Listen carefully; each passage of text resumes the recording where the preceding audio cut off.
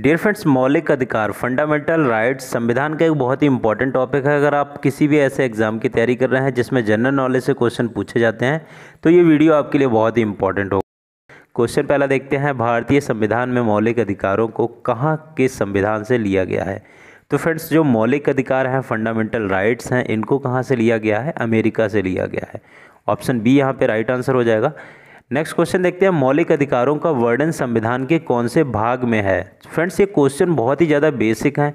अगर ऐसे क्वेश्चंस आप एग्जाम में गलत कर देते हैं तो फ्रेंड्स ये मान के चलिए आप कंपटीशन में बहुत ही पीछे रह जाते हैं।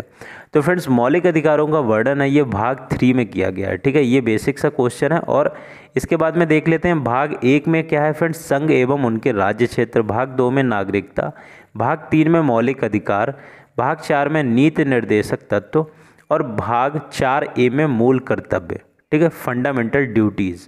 अब अगर आर्टिकल में देखें तो फ्रेंड्स मतलब 1 से 4 तक क्या है, संघ और उनके राज्य क्षेत्र हैं। नागरिकता 5 से 11 तक है। मौलिक अधिकार हैं वो 12 से 35 तक हैं। नीति निर्देशक तत्व हैं ये 36 से 51 तक हैं। और मूल कर्तव्य है वो 51A में लिया गया है। और भाग कौन सा है? 4A। ठीक है, इतनी बात आपको यहाँ पे क्लियर हो गई होगी।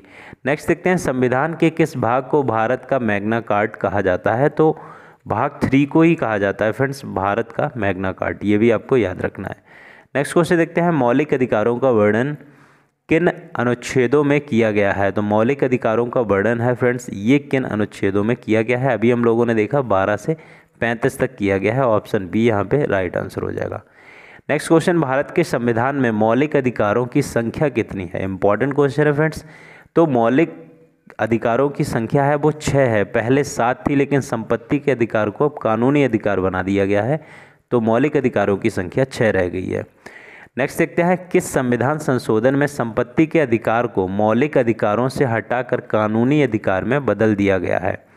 तो फ्रेंड्स इसका आंसर आपको करना है। तो ये 44वें संविधान संशोधन में किया गया है। ठीक है, ऑप्शन बी यहाँ पे राइट आंसर हो जाएगा। और फ्रेंड्स 42वें संविधान संशोधन को ही क्या कहते हैं? मिनी कॉन्स्टिट्यूशन भी कहते हैं।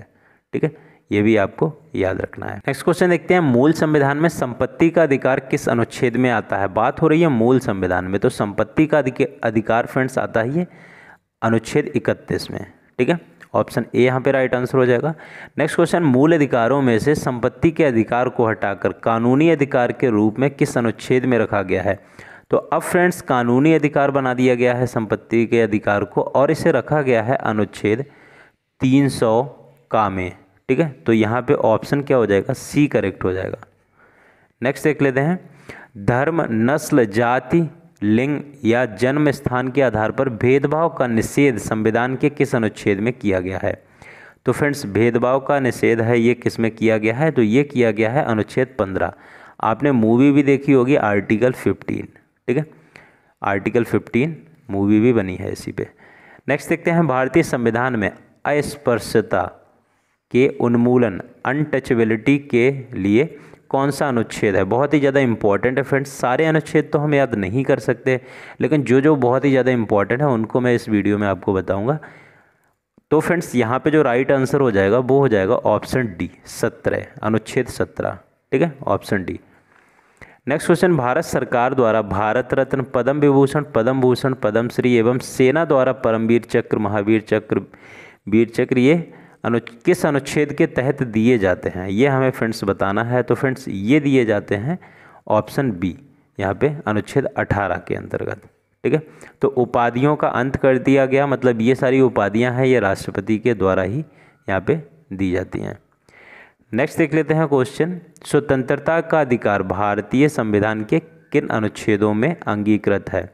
तो स्वतंत्रता का अधिकार हमें फ्रेंड्स बताना है, इंपॉर्टेंट क्वेश्चन है। तो ये फ्रेंड्स किस में अंगीकृत है? 19 से 22 तक में। ऑप्शन बी यहाँ पे राइट आंसर हो जाएगा। और फ्रेंड्स 14 से 18 तक समानता का अधिकार है। 19 से 22 तक स्वतंत्रता का अधिकार है। 23 से 24 तक शोषण के विरुद्ध अधिकार है। और 25 से 28 तक धार्मिक स्वतंत्रता का अधिकार है। ये चारों बहुत ही ज़्यादा इंपॉर्टेंट है, इसलिए आपको ये याद करने हैं। ठीक है, नेक्स्ट क्वेश्चन है, बोलने की स्वतंत्रता या प्रेस की स्वतंत्रता का वर्णन संविधान के किस अनुच्छेद में किया गया है। Super duper important question friends. तो ये 19 ए या 19 का में किया गया है। ऑप्शन ए यहाँ पे राइट आंसर हो जाएगा। नेक्स्ट क्वेश्चन, भारतीय संविधान के अनुच्छेद 21 का के अंतर्गत 6 से 14 वर्ष की आयु के समस्त बच्चों को निःशुल्क तथा अनिवार्य शिक्षा उपलब्ध कराएगा, यह किस संविधान संशोधन के अंतर्गत आता है? तो ये बहुत ही ज़्यादा इम्पॉर्टेंट है। ये संविधान संशोधन किसके अंतर्गत आता है ये आपको बताना है। तो फ्रेंड्स यहाँ पे राइट आंसर हो जाएगा ऑप्शन डी, 86वें संविधान संशोधन के अंतर्गत ये आता है। ठीक है, कि 6 से 14 वर्ष तक की उम्र के बच्चों को निःशुल्क एवं अनिवार्य शिक्षा, और ये आर्टिकल 21 का।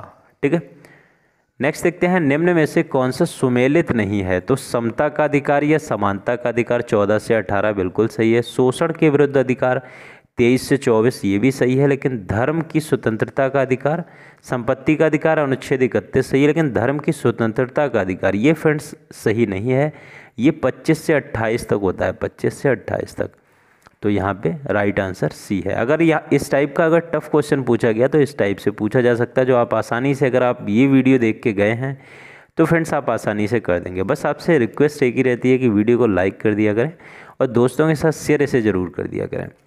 नेक्स्ट है, निम्न में से कौन सा कथन गलत है? अब गलत बताना है, ध्यान से क्वेश्चन को पढ़ना है। संपत्ति के अधिकार को 44वें संविधान संशोधन के बाद हटाया गया। ठीक है, नेक्स्ट संपत्ति, तो ये तो बात बिल्कुल सही है। नेक्स्ट देखते हैं, संपत्ति का अधिकार अब मात्र एक नैतिक अधिकार रह गया है। तो क्या नैतिक अधिकार रह गया है? बिल्कुल गलत है यही, क्योंकि ये कानूनी अधिकार है। ठीक है, इसके बाद देख लेते हैं, इस समय केवल 6 मूल अधिकार हैं। बिल्कुल बात सही है, और भारत में मूल अधिकारों को अमेरिका के संविधान से लिया गया है। तो ये भी बात सही है। तो यहाँ पे राइट आंसर हो जाएगा ऑप्शन बी। एक क्वेश्चन में हमें बहुत सारी बातें यहाँ पे क्लियर हो गई होंगी। नेक्स्ट देखते हैं, निम्न में से कौन सा कार्य अनुच्छेद 17 के अंतर्गत छुआछूत माना जाता है? धार्मिक दार्शनिक आधार पर छुआछूत को सही ठहराना, किसी व्यक्ति को सामान बिक्री या सेवाएं देने से रोकना, किसी व्यक्ति को सार्वजनिक स्थान पर प्रवेश से रोकना। तो ये सारी बातें छुआछूत के अंतर्गत आती हैं। तो ऑप्शन डी यहाँ पे करेक्ट हो जाएगा। ठीक है, नेक्स्ट क्वेश्चन है, अनुच्छेद 25 का संबंध किससे है? धर्म की वृद्धि के लिए प्रयास की स्वतंत्रता। तो किसी धर्म को प्रचार करने हेतु कर में छूट, ये गलत है। और बालत श्रम एवं अवैध मानव व्यापार विरुद्ध, तो ये बालत श्रम तो फ्रेंड्स ये 24 में आता है, ये भी आपको एक याद रखना है। और तो यहाँ पे जो राइट आंसर हो जाएगा वो हो जाएगा ऑप्शन ए।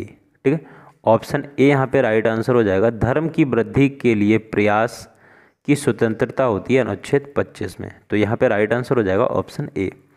नेक्स्ट क्वेश्चन है, निम्नलिखित में से कौन सा कथन असत्य है? असत्य कथन बताना है हमें फ्रेंड्स यहाँ पे। तो असत्य इनमें से कौन सा है? अनुच्छेद 21 का संबंध शिक्षा के अधिकार से है। बिल्कुल बात सही है। शिक्षा का अधिकार अधिनियम को 2008 में संसद ने पास किया था। तो ये फ्रेंड्स गलत है, ये पास किया था 2010 में। ठीक है, नेक्स्ट, इसमें 6 से 14 वर्ष तक के बच्चों को मुफ्त शिक्षा दी जाएगी, मुफ्त तथा अनिवार्य शिक्षा दी जाएगी। और शिक्षा का अधिकार अधिनियम 86, ये आपको याद रखना है कि 86 में जो अमेंडमेंट एक्ट हुआ था उसमें क्या है, शिक्षा के अधिकार को यहाँ पे मैंडेटरी किया गया था, कंपलसरी किया गया था। तो ये 2010 में अधिनियम पास हुआ था, यहाँ 2008 दे रहे हैं। तो यहाँ पे ऑप्शन बी राइट आंसर हो जाएगा। नेक्स्ट क्वेश्चन यहाँ पे देख लेते हैं फ्रेंड्स, निम्न में से कौन से मूल अधिकार राष्ट्रीय आपातकाल के दौरान स्वतः समाप्त नहीं होते हैं? तो कौन से समाप्त नहीं होते हैं फ्रेंड्स, हमें ये बताना है। तो यहाँ पे राइट आंसर हो जाएगा ऑप्शन सी। ठीक है, और आपको कमेंट सेक्शन में ये बताना है कि राष्ट्रीय आपातकाल है ये कौन से अनुच्छेद में आता है। ठीक है, और फ्रेंड्स यहाँ पे जो 20 और 21 हैं ये समाप्त नहीं होते हैं राष्ट्रीय आपातकाल में भी। तो कौन क्या है? अनुच्छेद 20 क्या है? अपराधों के लिए दोष सिद्धि के संबंध में संरक्षण। और 21 क्या है? प्राण एवं देह का स्वतंत्रता का संरक्षण। ठीक है, तो आपको कमेंट सेक्शन में बताना है राष्ट्रीय आपातकाल कौन से आर्टिकल में आता है। और ये क्वेश्चन है फ्रेंड्स, इसका आंसर आपको कमेंट सेक्शन में करना है। इस वीडियो के PDF आप हमारे टेलीग्राम चैनल से डाउनलोड कर सकते हैं। वीडियो देखने के लिए बहुत बहुत धन्यवाद। कोई सुझाव हो उसे कमेंट सेक्शन में ज़रूर दें। धन्यवाद।